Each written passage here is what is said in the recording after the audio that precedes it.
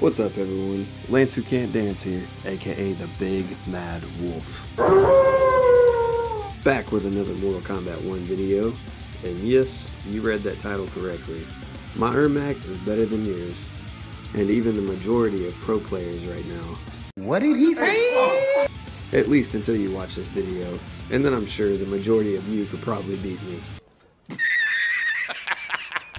Now, do I actually believe that I'm better than a lot of you out there and pro players? No! But I do understand something that the majority of people aren't doing right now. And I fully understand Ermac's game plan. Ermac and Janet's game plan. Basically, Ermac is an onion. For your information, there's a lot more to Ermac than people think. Example? Okay, Ermac is like an onion. You stink? Yes. No, they make you cry. No. Oh, you leave them out in the sun, they get all brown, start sprouting little white hairs. No. Layers. Onions have layers. Ermac has layers. Onions have layers. You get it? He's so much like an onion that when you slice into his gameplay, you'll probably tear up. Because he has so many tools that it can be overwhelming at first. But that's why I'm here. I'm going to break this character down layer by layer and help you fully understand his and Janet's game plan. So let's get into practice mode so I can show you all what's up. So step 1 in breaking down this character, you really need to get his cancels down because his cancels lead into better damage and extremely good setups. So this is a drill that I've been doing every day to help me not only warm up, but to get better at executing his cancels. First is just his back forward 1 cancel by itself, backwards and forwards.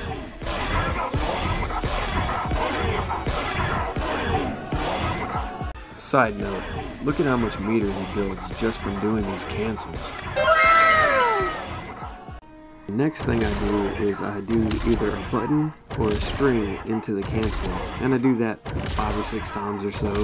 Sometimes I do it about 100 times, just until I'm comfortable and warmed up.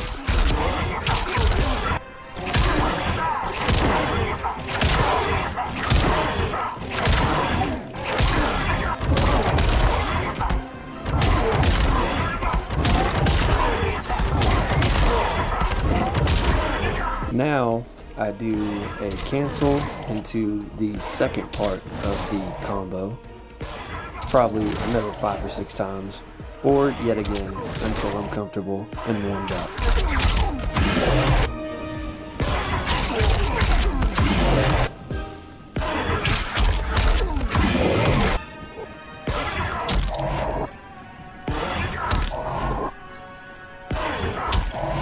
Finally, I just put it all together and practice his combos for a bit. Here's some combos for you all to check out. These are pretty easy to learn after you get his cancels down.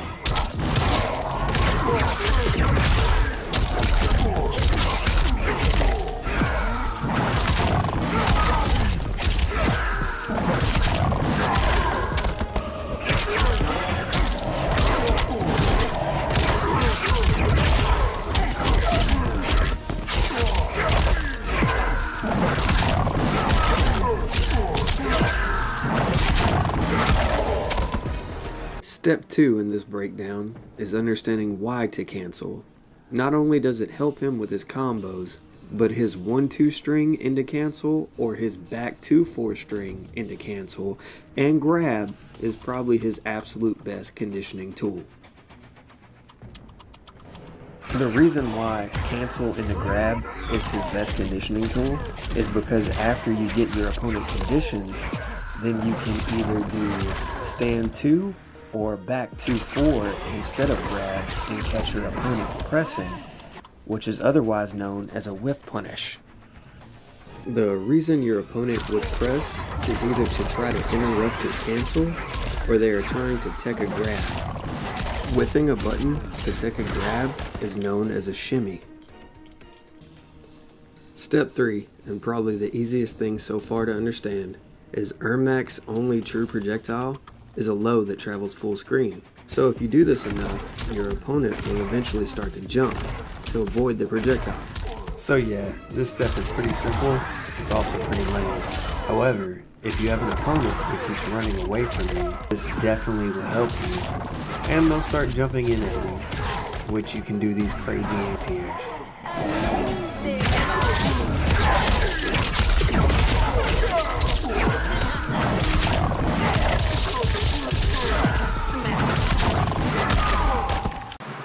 Mother of God.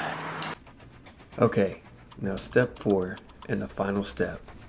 And this should be pretty self-explanatory by now, but Ermac is the absolute setup king in this game. So basically after all this, your main game plan is to set the opponent up with hard knockdowns or combos that end in a float. Mix them on their wake up and get Janet out to hit them like a tank.